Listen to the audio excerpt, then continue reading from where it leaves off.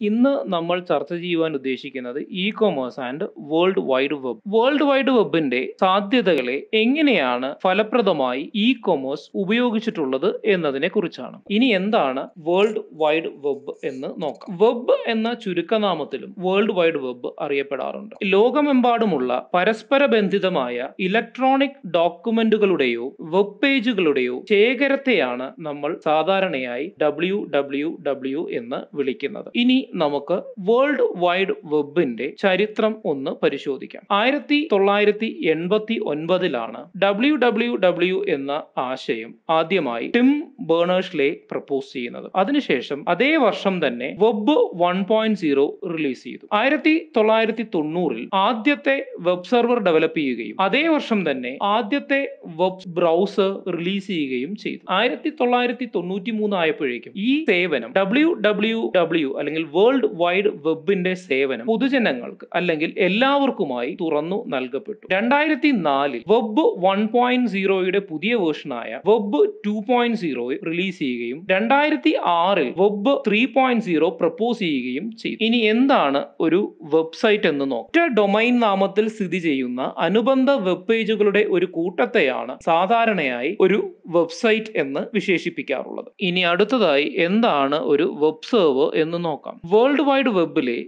ക്ലയന്റിന്റെ അഭ്യർത്ഥനകൾ നിറവേറ്റാൻ കഴിയുന്ന ഒരു ഡെഡിക്കേറ്റഡ് ആയിട്ടുള്ള സോഫ്റ്റ്വെയർ ഹാർഡ്വെയർ യൂണിറ്റിനെയാണ് സെർവറുകൾ എന്ന് വിളിക്കുന്നത്. ഇനി നമുക്ക് വെബ് 1.0 എന്താണ് എന്ന് നോക്കാം. വേൾഡ് വൈഡ് വെബിന്റെ തുടക്കത്തിൽ ഉപയോഗിച്ചിരുന്ന ടെക്നോളജിയാണ് വെബ് 1.0 എന്ന് പറയുന്നത്. സ്റ്റാറ്റിക് ആയിട്ടുള്ള HTML ഡോക്യുമെന്റുകളും ഹൈപ്പർ ലിങ്കുകളും കുറച്ചധികം ചിത്രങ്ങളും മാത്രമാണ് വെബ് 1.0യിൽ ഉണ്ടായിരുന്നത്. യൂസേഴ്സിന് അല്ലെങ്കിൽ ഉപഭോക്താക്കൾക്ക് എന്തെങ്കിലും വെബിലേക്ക് അല്ലെങ്കിൽ ആ വെബ്സൈറ്റിലേക്ക് കോൺട്രിബ്യൂട്ട് ചെയ്യണമെങ്കിൽ അത് വെബ് 1.0യിലൂടെ സാധിച്ചിരുന്നില്ല. അടുത്തത് വെബ് 2.0. വെബ് 2.0 ആയപ്പോഴേക്കും HTML ഡോക്യുമെന്റുകളുടെ സ്വഭാവത്തിൽ മാറ്റം വന്നു. നേരത്തെ സൂചിപ്പിച്ചുവല്ലോ, വെബ് 1.0യിൽ എല്ലാ പേജുകളും മിക്കവാറും സ്റ്റാറ്റിക് ആയിരുന്നു. പക്ഷേ വെബ് 2.0യിലേക്ക് എത്തിയപ്പോഴേക്കും പേജുകൾ മിക്കവാറും ഡൈനാമിക് സ്വഭാവം കാണിക്കുവാൻ തുടങ്ങി. യൂസേഴ്സിന് ഇന്ററാക്ട് ചെയ്യുവാനും അതുപോലെ തന്നെ അവരുടെ ആശയങ്ങളെ അല്ലെങ്കിൽ റിക്വയർമെന്റ്സിനെ അവർക്ക് വെബിലേക്ക് കോൺട്രിബ്യൂട്ട് ചെയ്യുവാനും ഡൈനാമിക് പേജുകളുടെ സഹായത്തോടുകൂടി സാധിച്ചു, അല്ലെങ്കിൽ വെബ് 2.0യുടെ സഹായത്തോടുകൂടി സാധിച്ചു. ഡൈനാമിക് വെബ്സൈറ്റുകളുടെ ഓപ്പറേഷൻസിനെ നമുക്ക് രണ്ടായി തിരിക്കാം. ഒന്ന് ക്ലയന്റ് സൈഡ്, അടുത്തതായി സെർവർ സൈഡ്. ക്ലയന്റ് സൈഡ് എന്ന് പറഞ്ഞു കഴിഞ്ഞാൽ ക്ലയന്റ് സെർവർ റിലേഷൻഷിപ്പിൽ ഒരു ക്ലയന്റിൽ നടക്കുന്ന വെബ് റിലേറ്റഡ് ആയിട്ടുള്ള ഓപ്പറേഷൻസിനെയാണ് ക്ലയന്റ് സൈഡ് എന്ന് വിശേഷിപ്പിക്കാറുള്ളത്. ഇതിനുവേണ്ടി നമ്മൾ പലതരത്തിലുള്ള പ്രോഗ്രാമിംഗ് ലാംഗ്വേജുകളുടെയും സേവനം തേടാറുണ്ട്. ജാവാസ്ക്രിപ്റ്റ്, അജാക്സ്, ഫ്ലാഷ് മുതലായവ ഇതിന് ഉദാഹരണങ്ങളാകുന്നു. അടുത്തതായി സെർവർ സൈഡ്. ഒരു ക്ലയന്റ് സെർവർ റിലേഷൻഷിപ്പിൽ സെർവറിൽ നടക്കുന്ന ഓപ്പറേഷൻസിനെയാണ് സെർവർ സൈഡ് എന്ന് വിളിക്കാറുള്ളത്. ഇതിനുവേണ്ടി പേൾ, VB, PHP, റൂബി മുതലായവ ഇതിന് ഉപയോഗിക്കുന്ന പ്രോഗ്രാമിംഗ് ലാംഗ്വേജുകളാണ്. ഇ-കൊമേഴ്സിൽ ഏറ്റവും കൂടുതൽ സ്വാധീനം ചെലുത്തിയിരിക്കുന്നത് സെക്കൻഡ് ജനറേഷൻ വെബ് അല്ലെങ്കിൽ വെബ് 2.0 ആണ് എന്ന് തന്നെ നിസ്സംശയം പറയുവാൻ സാധിക്കും. കാരണം വേറൊന്നുമല്ല, വെബ് പേജുകളുടെ ഡൈനാമിക് സ്വഭാവം തന്നെയാണ്. അടുത്തതായി വെബ് 3.0, തേർഡ് ജനറേഷൻ വെബ് എന്ന് ഇതിനെ വിശേഷിപ്പിക്കാവുന്നതാണ്. വെറും കീവേഡുകളുടെ മാത്രമല്ല, ആർട്ടിഫിഷ്യൽ ഇന്റലിജൻസിന്റെയും നാച്ചുറൽ ലാംഗ്വേജ് പ്രോസസ്സിംഗിന്റെയും സഹായത്തോടുകൂടി കീവേഡുകളുടെ മെറ്റാ ഡാറ്റ അടിസ്ഥാനമാക്കി വിശകലനം ചെയ്യുകയും വളരെ കൃത്യമായി അതിനെ ഇവാലുവേറ്റ് ചെയ്യുകയും വളരെ റെലവന്റ് ആയ ഡാറ്റ പ്രൊഡ്യൂസ് ചെയ്യുകയും ചെയ്യുന്ന തരത്തിലുള്ള ഒരു ടെക്നോളജിയാണ് ഇതുകൊണ്ട് പ്രതിനിധാനം ചെയ്യുന്നത്. വെബ് 3.0 വരും കാലങ്ങളിൽ ഇ-കൊമേഴ്സ് രംഗത്ത് മാത്രമല്ല എല്ലാ രംഗത്തും ഉപയോഗിക്കുവാൻ സാധ്യതയുള്ള ടെക്നോളജിയാണ്. അടുത്തതായി വെബ് ബ്രൗസർ എന്താണ് എന്ന് നോക്കാം. ക്ലയന്റിൽ ഇരുന്നു കൊണ്ട് ഒരു വെബ് സെർവറിലുള്ള വെബ് പേജുകളെ ആക്സസ് ചെയ്യുവാൻ സഹായിക്കുന്ന മാധ്യമത്തെയാണ് നമ്മൾ വെബ് ബ്രൗസർ എന്ന് വിളിക്കുന്നത്. ഉദാഹരണത്തിന് internet explorer, Firefox, Opera, safari, Google Chrome എന്നിവ ഇതിന് ഉത്തമ ഉദാഹരണങ്ങളാണ്. അടുത്തതായി സെർച്ച് എഞ്ചിൻ എന്താണ് എന്ന് നോക്കാം. വേൾഡ് വൈഡ് വെബിലെ കണ്ടന്റുകളെ ഒരു കീവേഡിന്റെ സഹായത്തോടു കൂടി തിരയുവാനും കണ്ടെത്തുവാനും സഹായിക്കുന്ന പ്രോഗ്രാമുകളെയാണ് സെർച്ച് എഞ്ചിൻ എന്ന് വിളിക്കുന്നത്. ഉദാഹരണത്തിന് ഗൂഗിൾ ഒരു സെർച്ച് എഞ്ചിനാണ്. ഇതിലൂടെ ഏത് തരത്തിലുള്ള കണ്ടന്റുകളെ വേണമെങ്കിലും തിരയാവുന്നതാണ്. Images, videos, audios, news, maps, ആളുകളുടെ വിവരങ്ങൾ, പലതരത്തിലുള്ള ബിസിനസ്സുകളുടെ വിവരങ്ങൾ, ബ്ലോഗ്സ്, പ്രോഡക്ട്സ്, മൾട്ടിമീഡിയ എന്നിവേണ്ട ഏത് തരത്തിലുള്ള വിവരങ്ങളെയും സെർച്ച് എഞ്ചിൻ ഉപയോഗിച്ച് തിരയാവുന്നതാണ്. ഒരു കീവേഡ് മാത്രം മതിയാവും. ചെറിയൊരു ഉദാഹരണം പറയുകയാണെങ്കിൽ, ഇന്ത്യയിലുള്ള ഏറ്റവും പ്രബലമായ 10 എഡ്യൂക്കേഷണൽ ഇൻസ്റ്റിറ്റ്യൂഷൻ ഏതാണ് എന്നറിയണമെങ്കിൽ വെറുതെ top 10 education institution in India എന്നുള്ള കീവേഡുകൾ നമ്മൾ കൊടുത്താൽ എല്ലാ വിവരങ്ങളും അതിനെ അടിസ്ഥാനപ്പെടുത്തി വരുന്നതാണ്. ഇ കൊമേഴ്സ് ഓറിയന്റഡ് ആയിട്ടുള്ള വിവരങ്ങൾ അറിയുവാൻ നമ്മൾക്ക് ചെറിയൊരു കീവേഡിന്റെ സഹായത്തോടു കൂടി സെർച്ച് ചെയ്ത് കഴിഞ്ഞാൽ ലോകത്തെമ്പാടുമുള്ള അതിനോട് റിലേറ്റഡ് ആയിട്ടുള്ള വിവരങ്ങളെ നമ്മുടെ മുമ്പിലേക്ക് ക്രോഡീകരിച്ച് സെർച്ച് എഞ്ചിൻ കൊണ്ടുവന്ന് തരുന്നതാണ്. അടുത്തതായി ഗ്രാഫിക്. ടെക്സ്റ്റ് ഇതര ഇൻഫർമേഷനുകളുടെ ഡിജിറ്റൽ റെപ്രസെന്റേഷനെയാണ് ഗ്രാഫിക് എന്ന് വിളിക്കുന്നത്. ഉദാഹരണത്തിന് ഒരു ഇമേജിനെ നമുക്കൊരു ഗ്രാഫിക് എന്ന് വിളിക്കാം. പലതരത്തിലുള്ള ഗ്രാഫിക് റെപ്രസെന്റേഷനുകളും നമുക്കുണ്ട്. BMP, GIF, JPEG, PNG മുതലായവ ഇതിന് ഉദാഹരണങ്ങളാകുന്നു. ഗ്രാഫിക് ഇ കൊമേഴ്സിൽ ഒരുപാട് സ്വാധീനം ചെലുത്തിയിട്ടുണ്ട്. പരസ്യം ചെയ്യുവാനും ഒരു കമ്പനിയുടെ ലോഗോ, അതുപോലെ തന്നെ അവരുടെ പരസ്യവാചകങ്ങൾ, ഇതെല്ലാം ഗ്രാഫിക് റെപ്രസെന്റേഷൻ ആയിട്ടാണ് സാധാരണയായി ഇന്റർനെറ്റിൽ കാണാറുള്ളത്. അതുകൊണ്ട് തന്നെ ഗ്രാഫിക്കിന്റെ പ്രാധാന്യം ഇ കൊമേഴ്സിൽ ഒഴിച്ചുകൂടാൻ കഴിയാത്തതാണ്. അടുത്തതായി അനിമേഷൻ. ഛായാചിത്രങ്ങൾക്ക് കൃത്രിമമായി ഇഫക്റ്റുകളും മൂവ്മെന്റും നൽകുന്നതിനെയാണ് അനിമേഷൻ എന്ന് വിളിക്കുന്നത്. ഇ കൊമേഴ്സിൽ അനിമേഷന്റെ സാധ്യത വളരെയധികം പ്രയോജനപ്പെടുത്തിയിട്ടുണ്ട്. പല പ്രോഡക്റ്റിന്റെ മൂവ്മെന്റിന് വേണ്ടിയുള്ള പരസ്യങ്ങൾക്ക് ഒരുപാട് തരത്തിലുള്ള അനിമേഷൻസ് പ്രയോജനപ്പെടുത്തിയിട്ടുണ്ട്. ഏറ്റവും കൂടുതലായി ഇന്ന് പരസ്യ ചിത്രീകരണത്തിന് അല്ലെങ്കിൽ മാർക്കറ്റിംഗിന്റെ ആവശ്യത്തിന് വേണ്ടിയിട്ടാണ് സാധാരണയായി ഇ കൊമേഴ്സിൽ അനിമേഷൻസ് ഉപയോഗിച്ചിട്ടുള്ളത്. അടുത്തതായി ഓഡിയോ. മ്യൂസിക് അല്ലെങ്കിൽ ഒരു സൗണ്ട്, ഒരു സ്പീച്ച്, ഇതിനെയെല്ലാം നമുക്ക് ഒരു ഓഡിയോ എന്ന് വിളിക്കാവുന്നതാണ്. ഓഡിയോ റെക്കോർഡ് ചെയ്യുമ്പോൾ അതിന്റെ സൈസ് വളരെ കൂടുതലായിരിക്കും. അതുകൊണ്ട് അതിനെ കംപ്രസ് ചെയ്താണ് സാധാരണയായി വെബ് സെർവറുകളിൽ സൂക്ഷിക്കാറുള്ളത്. കണ്ടിന്യൂസ് ആയിട്ടുള്ള ഒരു ഓഡിയോ ഫയൽ ട്രാൻസ്ഫറിനെ നമുക്ക് സ്ട്രീമിംഗ് എന്ന് വിളിക്കാവുന്നതാണ്. ഓഡിയോ മാത്രമല്ല, വീഡിയോ സ്ട്രീമിംഗ് എന്ന് നമുക്ക് വിളിക്കാവുന്നതാണ്. ഒരു പ്രോഡക്റ്റിന്റെ പരസ്യം വരുമ്പോൾ ഓഡിയോ എന്ന് പറയുന്നത് ഒരിക്കലും ഒഴിച്ചുകൂടാനാവാത്ത ഒരു സംഗതിയാണ്. ഇത് കുറച്ചും കൂടി ഇഫക്റ്റീവായി ചെയ്യുന്നത് റേഡിയോയിലാണ്. റേഡിയോയിൽ ഒരു ബിസിനസ് സ്ഥാപനം പരസ്യം ചെയ്യുമ്പോൾ അവർ ആകെ ഉപയോഗിക്കുന്ന മാധ്യമം എന്ന് പറയുന്നത് ശബ്ദം മാത്രമാണ്, അല്ലെങ്കിൽ ഓഡിയോ മാത്രമാണ്. അപ്പോൾ ഓഡിയോക്ക് ചെറുതല്ലാത്ത ഒരു പ്രാധാന്യം ഇ കൊമേഴ്സിലുണ്ട്. അടുത്തത് വീഡിയോ. മോഷൻ പിക്ചേഴ്സിനെയാണ് വീഡിയോ എന്ന് വിളിക്കുന്നത്. വീഡിയോയുടെ ഇ കൊമേഴ്സിലുള്ള പ്രാധാന്യം പ്രത്യേകിച്ച് എടുത്തു പറയേണ്ട കാര്യമില്ല. കാരണം എല്ലാ പരസ്യ ചിത്രങ്ങളിലും അനിമേഷൻ ഇല്ലെങ്കിലും അവിടെ സാധാരണയായി വീഡിയോയുടെ പ്രസൻസ് ഉണ്ടാവാറുണ്ട്. എന്തിന്, ഉപ്പ് മുതൽ അങ്ങോട്ടുള്ള എല്ലാ സാധനങ്ങളും ഇന്ന് മാർക്കറ്റ് ചെയ്യുന്നത് വീഡിയോയുടെ സഹായത്തോടു കൂടിയാണ്. അടുത്തതായി വെർച്വൽ റിയാലിറ്റി. വെർച്വൽ റിയാലിറ്റി എന്ന് പറയുമ്പോൾ തന്നെ നമുക്ക് മനസ്സിലാകും അത് റിയൽ അല്ല, വെർച്വൽ ആണ്, അല്ലെങ്കിൽ ഇമാജിനറി ആണ്. കമ്പ്യൂട്ടറുകളുടെ സഹായത്തോടു കൂടി 3 ഡയമെൻഷനലായ അല്ലെങ്കിൽ 2 ഡയമെൻഷനലായ റിയലോ അല്ലെങ്കിൽ ഭാവനാപരമായ അന്തരീക്ഷമോ സൃഷ്ടിക്കുവാൻ ശ്രമിക്കുന്നതിനെയാണ് വെർച്വൽ റിയാലിറ്റി എന്ന് വിളിക്കുന്നത്. ഇന്ന് ഇത് ഏറ്റവും കൂടുതലായിട്ട് ഉപയോഗിക്കുന്നത് ഗെയിമിംഗ് ബിസിനസ്സുകളിലാണ്. ഇ കൊമേഴ്സിന്റെ ഒരു ഭാഗം തന്നെയാണ് ഗെയിമിംഗ് ബിസിനസ്സുകൾ എന്ന് പറയുന്നത്. ഗെയിമുകളിൽ ഇന്ന് നമ്മൾ ഒരുപാട് വെർച്വൽ റിയാലിറ്റി ടൂളുകളും അതുപോലെ തന്നെ വെർച്വൽ റിയാലിറ്റിയും സാധാരണയായി ഉപയോഗിച്ചു പോരുന്നു.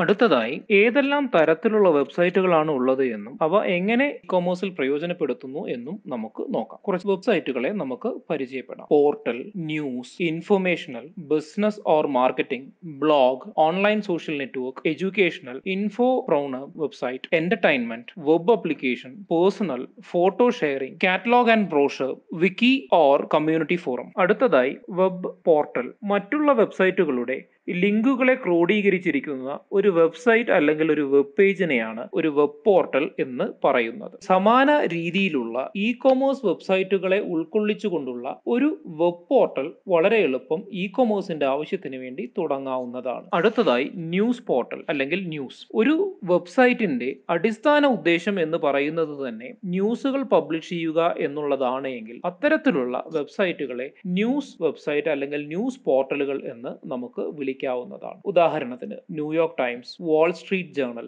ഹഫ് പോസ്റ്റ്, വാഷിംഗ്ടൺ പോസ്റ്റ് മുതലായവ ഇതിന് ഉത്തമ ഉദാഹരണങ്ങളാണ്. അടുത്തതായി ഇൻഫോർമേഷണൽ വെബ്സൈറ്റ്. സജീവമായ ഉപഭോക്താക്കൾ, അംഗങ്ങൾ, നിക്ഷേപകർ എന്നിവർക്കായി കസ്റ്റമൈസ്ഡ് ആയ ഇൻഫർമേഷൻ പ്രൊവൈഡ് ചെയ്യാനാണ് ഇൻഫർമേഷണൽ വെബ്സൈറ്റുകൾ സാധാരണയായി ഉപയോഗിക്കാറുള്ളത്. ഇത്തരത്തിലുള്ള വെബ്സൈറ്റുകൾ സാധാരണയായി ഇൻഫർമേഷൻ ഓറിയന്റഡും ഡിസൈൻ ഡ്രിവണും ആയിരിക്കും. ഒരു മികച്ച ഇൻഫർമേഷൻ നൽകാൻ കഴിയുന്ന ഒരു കമ്പനിയുടെ മികച്ച ഇൻഫർമേഷണൽ വെബ്സൈറ്റിന് അവരുടെ മികച്ച മാർക്കറ്റിംഗ് ടൂളായും അല്ലെങ്കിൽ ഒരു മികച്ച ഇ കൊമേഴ്സ് മാർക്കറ്റിംഗ് ടൂളായി പ്രവർത്തിക്കുവാൻ കഴിയും. കാരണം കമ്പനിയെക്കുറിച്ചുള്ള ഏറ്റവും മികച്ച വിവരങ്ങൾ പ്രസിദ്ധീകരിക്കുക എന്നുള്ളത് ആ കമ്പനിയെ ബ്രാൻഡ് ചെയ്യുന്നതിന് തുല്യമാകുന്നു. അടുത്തതായി ബിസിനസ് ഓർ മാർക്കറ്റിംഗ്. ഏതെങ്കിലും ഒരു സ്പെസിഫിക് ആയിട്ടുള്ള ബിസിനസിന് വേണ്ടിയോ അല്ലെങ്കിൽ മാർക്കറ്റിംഗിന് വേണ്ടിയോ മാത്രം ഉദ്ദേശിച്ച് ക്രിയേറ്റ് ചെയ്തിരിക്കുന്ന ഒരു വെബ്സൈറ്റിനെയാണ് നമ്മൾ സാധാരണയായി ബിസിനസ് ഓർ മാർക്കറ്റിംഗ് വെബ്സൈറ്റുകൾ എന്ന് വിളിക്കാറുള്ളത്. ഇതിന്റെ ഇ കൊമേഴ്സിന്റെ പ്രാധാന്യത്തെക്കുറിച്ച്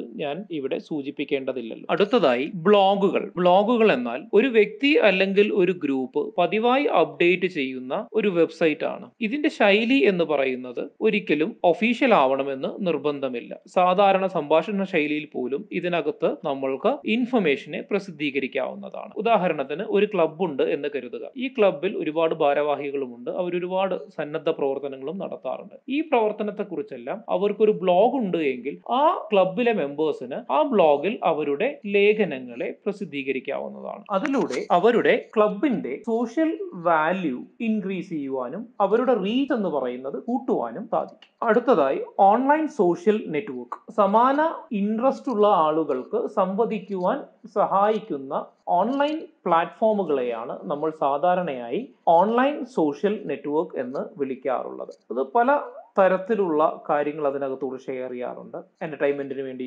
ഉപയോഗിക്കാറുണ്ട്. വെറുതെ ചാറ്റ് ചെയ്യാൻ വേണ്ടി ആളുകൾ ഓൺലൈൻ സോഷ്യൽ നെറ്റ്വർക്കുകളെ ഉപയോഗിക്കാറുണ്ട്. കരിയർ ഇൻട്രസ്റ്റ് ഉള്ള ഒരുപാട് പേരുടെ ഗ്രൂപ്പുകൾ നമ്മൾക്ക് സോഷ്യൽ നെറ്റ്വർക്കിംഗ് സൈറ്റുകളിൽ കാണാൻ പറ്റും. ന്യൂസ് റിലേറ്റഡ് ആയിട്ടുള്ള ആളുകളുടെ ഗ്രൂപ്പുകൾ നമ്മൾക്ക് സോഷ്യൽ നെറ്റ്വർക്കുകളിൽ കാണാൻ പറ്റും. അതുപോലെ തന്നെയാണ് എൻവയൺമെന്റൽ ബേസ്ഡ് ആയിട്ടുള്ള ഇൻട്രസ്റ്റ് ഉള്ള ഒരു കൂട്ടം ആളുകൾ സംവദിക്കുവാനുള്ള ഒരു ഗ്രൂപ്പ് അല്ലെങ്കിൽ ഒരു ഫോറം നമ്മൾക്ക് ഓൺലൈൻ സോഷ്യൽ നെറ്റ്വർക്കുകളിൽ കാണാൻ സാധിക്കും. ഏറ്റവും നല്ല ഉദാഹരണം എന്ന് പറയുന്നത് വാട്സപ്പ് അല്ലെങ്കിൽ ഫേസ്ബുക്ക്. ഇവയെല്ലാം ഇതിനുള്ള ഉത്തമ ഉദാഹരണങ്ങളാകുന്നു. ഉദാഹരണത്തിന് ഫേസ്ബുക്ക് പോലുള്ള മാധ്യമങ്ങൾ ഉപയോഗിക്കുകയാണ് എങ്കിൽ നമ്മളുടെ ഒരു പ്രോഡക്റ്റിനെ ചുരുങ്ങിയത് ഒരു ലോക്കൽ സർക്കിളിലോ അല്ലെങ്കിൽ നമ്മളോട് റിലേറ്റഡ് ആയിട്ടുള്ള ആളുകളിലോ ഫ്രീ ഓഫ് കോസ്റ്റിൽ തന്നെ നമ്മൾക്ക് നമ്മളുടെ പ്രോഡക്റ്റിന്റെ പരസ്യം ഒരു ചെറിയ പോസ്റ്റ് ഉണ്ടാക്കുന്നതിലൂടെ സോഷ്യൽ മീഡിയയിലൂടെ നടത്തിയെടുക്കുവാൻ സാധിക്കുന്നതാണ്. ഇത് നമ്മുടെ പ്രോഡക്റ്റിന്റെ റീച്ച് കൂട്ടുകയും ചുരുങ്ങിയ പക്ഷം നമ്മളുടെ സറൗണ്ടിങ്സിലുള്ള ആളുകളെങ്കിലും ഈ പറയുന്ന പോസ്റ്റ് കാണുവാനും താല്പര്യമുള്ളവർക്ക് നമ്മളുമായി ബന്ധപ്പെടുവാനും എല്ലാം സാധിക്കുന്നതാണ്. ഇങ്ങനെ സോഷ്യൽ നെറ്റ്വർക്കുകളെ ഇ കൊമേഴ്സിന്റെ പേർപ്പസസിന് വേണ്ടിയും ഉപയോഗിക്കാവുന്നതാണ്. പല ഇൻസ്റ്റിറ്റ്യൂഷനുകളും അവരുടെ പ്രൊമോ സോഷ്യൽ മീഡിയകളിലൂടെ പബ്ലിഷ് ചെയ്യാറുണ്ട്. ഇതിലൂടെ അവർക്ക് കിട്ടുന്ന റീച്ച് എന്ന് പറയുന്നത് വളരെ കൂടുതലായിരിക്കും. അടുത്തതായി എഡ്യൂക്കേഷണൽ വെബ്സൈറ്റ്. വിദ്യാഭ്യാസ സ്ഥാപനങ്ങളുടെ വെബ്സൈറ്റുകളും ഓൺലൈൻ കോഴ്സുകൾ വാഗ്ദാനം ചെയ്യുന്ന വിദ്യാഭ്യാസ സ്ഥാപനങ്ങളുടെ വെബ്സൈറ്റുകളും ഈ വിഭാഗത്തിൽ പെടും. ഇത് ഒരു ഓർഗനൈസേഷന്റെ റീച്ചിന് വേണ്ടി തന്നെയാണ് ഈ പറയുന്ന വെബ്സൈറ്റുകൾ ഉപയോഗിച്ച് വരുന്നത്. ഇന്ന് എഡ്യൂക്കേഷൻ ഈസ് എ സർവീസ് എന്നത് മാറി എഡ്യൂക്കേഷൻ ഈസ് എ ബിസിനസ് ആയി മാറിയ ഈ കാലഘട്ടത്തിൽ ഇത്തരം വെബ്സൈറ്റുകളുടെ ഇ കൊമേഴ്സ് പ്രാധാന്യത്തെക്കുറിച്ച് പ്രത്യേകിച്ച് പറയേണ്ടതില്ലല്ലോ. അടുത്തതായി ഇൻഫോപ്രനിയർ. ഇൻഫർമേഷനെ വിൽക്കുവാൻ ഉദ്ദേശിച്ച് കൺസ്ട്രക്ട് ചെയ്തിരിക്കുന്ന വെബ്സൈറ്റുകളെ നമ്മൾക്ക് ഈ പറയുന്ന ഗണത്തിൽ പെടുത്താവുന്നതാണ്. ഉദാഹരണത്തിന് ഓൺലൈൻ ആയിട്ടുള്ള ട്യൂട്ടോറിയലുകൾ, വീഡിയോകൾ അല്ലെങ്കിൽ ഇ ബുക്കുകൾ എന്നിവയുടെ രൂപത്തിലാവാം ഇത്തരത്തിലുള്ള ഇൻഫർമേഷൻ ഈ പറയുന്ന വെബ്സൈറ്റുകൾ കൈകാര്യം ചെയ്യും. ഉദാഹരണത്തിന് ഒരു ഇ ബുക്ക് എടുക്കാം. ഇ ബുക്കിന്റെ 1-2 പേജ് മാത്രമായിരിക്കും അവർ സൗജന്യമായി വായിക്കുവാൻ നമ്മളെ അനുവദിക്കും. മുഴുവൻ ടെക്സ്റ്റും നമുക്ക് വേണമെങ്കിൽ നമ്മൾ അതിനെ പർച്ചേസ് ചെയ്യേണ്ടി വരാറുണ്ട്. ഇത്തരത്തിലുള്ള വെബ്സൈറ്റുകളെ നമുക്ക് ഈ ഗണത്തിൽ പെടുത്താവുന്നതാണ്. അടുത്തതായി എന്റർടൈൻമെന്റ് വെബ്സൈറ്റ്. വിനോദ ഉദ്ദേശത്തോടെ മാത്രം ക്രിയേറ്റ് ചെയ്തിരിക്കുന്ന അല്ലെങ്കിൽ കൺസ്ട്രക്ട് ചെയ്തിരിക്കുന്ന ഒരു വെബ്സൈറ്റിനെയാണ് നമ്മൾ എന്റർടൈൻമെന്റ് വെബ്സൈറ്റ് എന്ന് വിശേഷിപ്പിക്കപ്പെടും. ഉദാഹരണത്തിന് ഫണ്ണി വീഡിയോസ് എടുത്ത് നമുക്ക് അപ്ലോഡ് ചെയ്യാം. ഇൻഫോർമേറ്റീവ് വീഡിയോസിനെ നമുക്ക് ഷെയർ ചെയ്യാം. നമുക്ക് എന്റർടൈനിങ് ആയിട്ടുള്ള പലതരത്തിലുള്ള ബ്ലോഗുകളും പോസ്റ്റുകളും നമുക്ക് ചെയ്യാം. ഫൺ ക്യൂസുകൾ. ഇത് മാത്രമല്ല എന്റർടൈൻമെന്റിന്റെ സാധ്യതകൾ എന്ന് പറയുന്നത് ഒരുപാടാണ്. അതിൽ പെയ്ഡ് ആയിട്ടുള്ളതുണ്ട്, ഫ്രീ ആയിട്ടുള്ളതുണ്ട്. ഇങ്ങനെ ഒരുപാട് തരത്തിലുള്ള എന്റർടൈൻമെന്റ് വെബ്സൈറ്റുകൾ ഇന്ന് നിലവിലുണ്ട്. പെയ്ഡ് ആയിട്ടുള്ളതാണ് എങ്കിൽ ഉപഭോക്താവിന്റെ കയ്യിൽ നിന്നും ഒരു നിശ്ചിത പണം കൈപ്പറ്റിയാണ് ഇവർ ഇതിനകത്തേക്കുള്ള 1 മാസത്തെയോ 2 മാസത്തേക്കോ ഉള്ള സബ്സ്ക്രിപ്ഷൻ സാധാരണയായി നൽകാറുള്ളത്. പെയ്ഡ് അല്ല, ഫ്രീ ആണ് എങ്കിൽ അവർ നൽകുന്ന പരസ്യങ്ങൾ ഉപഭോക്താവ് സാധാരണയായി സഹിക്കേണ്ടി വരാറുണ്ട്. അതിലൂടെയാണ് ഈ പറയുന്ന എന്റർടൈൻമെന്റ് വെബ്സൈറ്റിന്റെ ഉടമസ്ഥർ പണം കണ്ടെത്തും. അടുത്തതായി വെബ് അപ്ലിക്കേഷൻസ്. റോൾ ഓഫ് ഇന്റർനെറ്റിനെ കുറിച്ച് ഡിസ്കസ് ചെയ്തപ്പോൾ വളരെ വിശദമായി തന്നെ പലതരത്തിലുള്ള ഇന്റർനെറ്റ് വെബ് അപ്ലിക്കേഷൻസിനെ കുറിച്ച് പ്രതിപാദിക്കുകയുണ്ടായി. ഉദാഹരണത്തിന് inventory, book keeping, accounting, ERP മുതലായ വെബ് അപ്ലിക്കേഷൻസിനെ നമ്മൾക്ക് കൊമേഴ്സിന്റെ ആവശ്യത്തിന് വേണ്ടി പ്രയോജനപ്പെടുത്താം എന്ന് നമ്മൾ കണ്ടിരുന്നു. അടുത്തതായി പേഴ്സണൽ. ഒരു വ്യക്തിയിൽ അധിഷ്ഠിതമായ വെബ്സൈറ്റിനെയാണ് സാധാരണയായി പേഴ്സണൽ എന്ന് പറയാറുള്ളത്. ഉദാഹരണത്തിന് ഒരാളുടെ ട്രാവലോഗ് മാത്രം കൈകാര്യം ചെയ്യാൻ ഉദ്ദേശിച്ച് ക്രിയേറ്റ് ചെയ്തിരിക്കുന്ന ഒരു വെബ്സൈറ്റ്. അവിടെ ഒരു വ്യക്തിയുടെ ഇൻഫർമേഷൻ മാത്രമാണ് അവിടെ കൈകാര്യം ചെയ്യപ്പെടുന്നത്. അത്തരത്തിലുള്ള വെബ്സൈറ്റുകളെ നമ്മൾക്ക് പേഴ്സണൽ വെബ്സൈറ്റുകൾ എന്ന് വിശേഷിപ്പിക്കാവുന്നതാണ്. ഇത് ആ വ്യക്തിയുടെ റീച്ച് കൂട്ടുവാൻ സഹായിക്കുന്നു. അടുത്തതായി ഫോട്ടോ ഷെയറിംഗ് വെബ്സൈറ്റുകൾ. pixabay.com പോലുള്ള വെബ്സൈറ്റുകൾ ഫോട്ടോകൾ സൗജന്യമായി അപ്ലോഡ് ചെയ്യുവാനും സൗജന്യമായി ഡൗൺലോഡ് ചെയ്യുവാനും ആളുകളെ അനുവദിക്കുന്നു. ഇത്തരത്തിലുള്ള വെബ്സൈറ്റുകൾ ഫോട്ടോ പങ്കിടൽ മാത്രമല്ല സാധാരണയായി ചെയ്യാറുള്ളത്. ഒരു ഉപഭോക്താവിന്റെ ഫോട്ടോ നല്ല നിലവാരവും നല്ല ക്വാളിറ്റിയും ഉള്ളതാണ് എങ്കിൽ ആ ഫോട്ടോ ആ വെബ്സൈറ്റിലൂടെ മറ്റുള്ളവർക്ക് പർച്ചേസ് ചെയ്യുവാനുള്ള സാധ്യതയും ഒരുക്കുന്നു. ഇങ്ങനെ ഒരു ഫോട്ടോഗ്രാഫർക്ക് അവരുടെ ഫോട്ടോ ഷെയർ ചെയ്യുന്നതിലൂടെ